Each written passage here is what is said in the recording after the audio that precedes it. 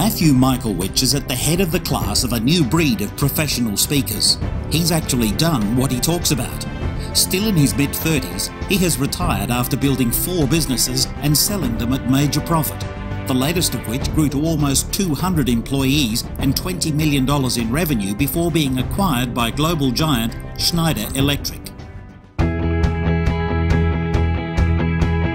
I love the fact that I had Lech Walesa, president of Poland, on my board of directors, or Frank Abagnale, that Steven Spielberg made a movie about his life, Catch Me If You Can, or the fact that I've started 4 businesses, grown them and sold them. I love that fact. But the most important thing out of all of those experiences is that I bring the real world to your audience. That's the most important thing. I'm not telling you about things I saw in a movie, read in a book, my uncle told me. I'm telling you about what happened in the world with all of these colorful characters right there on stage to your customers, to the audience. That's the best part.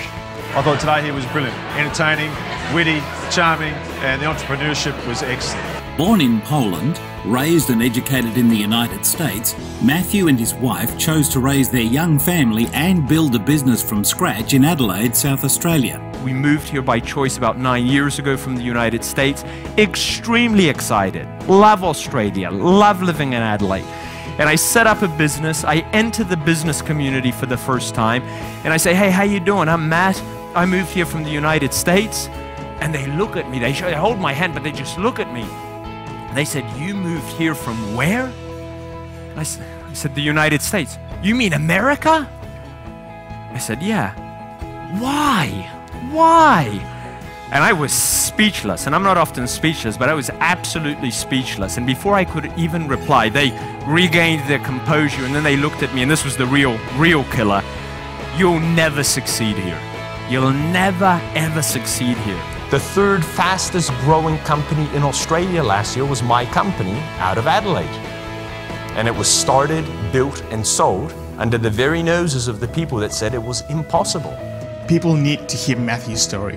When he articulates his experience, the journey that he's been on, the learnings throughout that journey, it provides so much credibility in what he is saying, and people pick up on that. And Matthew's inspirational presentations come from the world of facts, verifiable experiences and mainstream research. I don't like fluff. I don't like talks where people advocate that the way to achieving something, whether in business, careers, or in any discipline, is through some fluffy method. Let's hold hands, let's close our eyes, let's hum, let's think about something, and all of a sudden it materializes. I fundamentally don't believe in those kind of methods, and I've yet to meet the business where the business owner gets his employees together every morning, holds their hands and says, right, visualize the customer coming in through the door. Visualize it. Visualize it. They're not coming in. Who does that? Nobody.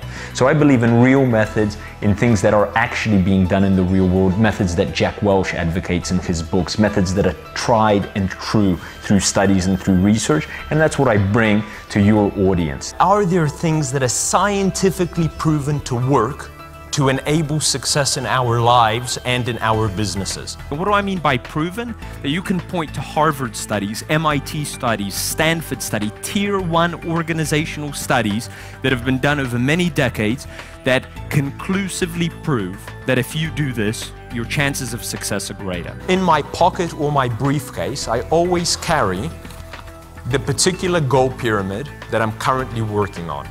And on airplanes, spare moments, waiting in the lobby somewhere, I'll look at this. And I know that to get to the top, all I got to do is work on these things at the bottom, which I make notes, I work on. Those become my weekly tasks, and it keeps me moving up.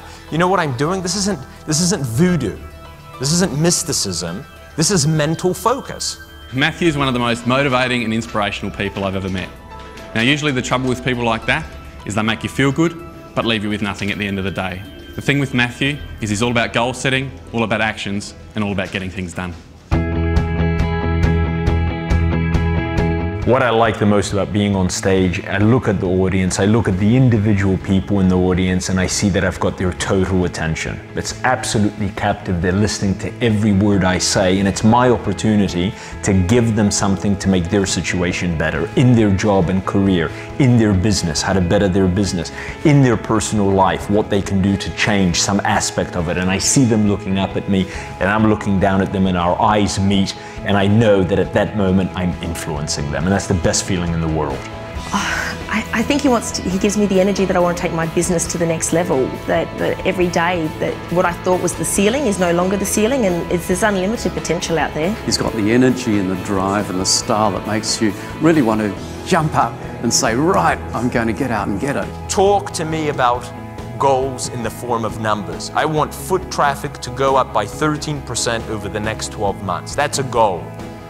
I want my margin to increase from 14.5% to 17.8% in the next 9 to 12 months. That's a goal.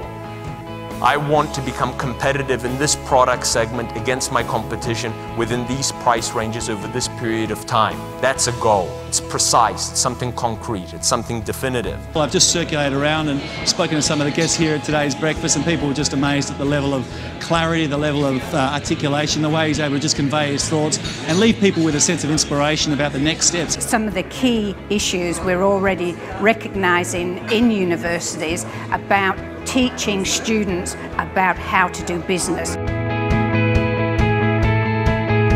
What are you trying to achieve? What outcomes are you looking for from this particular event? How will you measure success? And every engagement, every opportunity that I have to speak, I'm always looking at the outcome from your perspective, your audience's perspective.